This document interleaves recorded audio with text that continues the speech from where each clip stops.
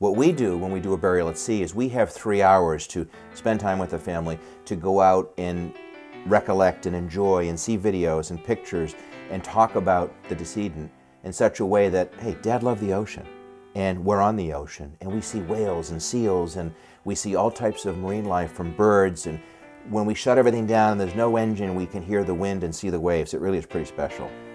With New England Burials at Sea, we can take folks out within 48 hours, because sometimes people's funeral planning is a lot faster than the calendar, and we're happy to take out their family in any way, shape, or form, whatever size they may have. And frankly, 50% of women, 50% of men. There's one thing that's in common though, they all love the water.